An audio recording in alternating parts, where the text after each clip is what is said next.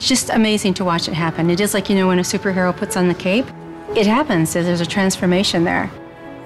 We went on our first date March 17th, 1986, and we've been together since. So you asked me what makes me laugh. He isn't afraid to be himself, just put himself out there. So after Linda was diagnosed, that's when I went into self-therapy mode.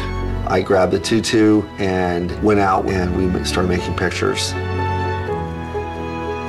That's what I do when things are getting hard. I start making photographs. It just makes me laugh to see my husband dancing around and being tutu. It helps me be positive. The more I laugh, the better I feel.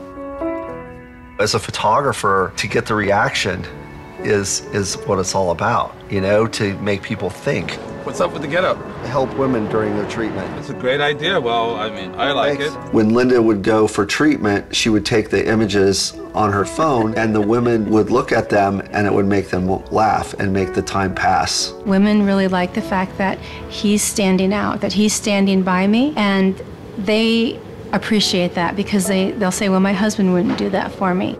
I knew that it had to go further, and I knew I had to keep making the photographs, and they really started to mean something to me. You're going into a really big field. Oh my God, that light is amazing. Bob's dealing with emotions and of being and supporting someone who's going through this horrific disease, and it's not just the laughter and making people laugh with these images, it's really sharing and reaching the people in the community. We launched the website. It was picked up by a couple of newspapers, and that's really when it started going viral. It exploded within hours. Who would have thought a pink tutu would connect with so many people? I don't think this project would have grown without people sharing. It is about keeping everything light and not so serious.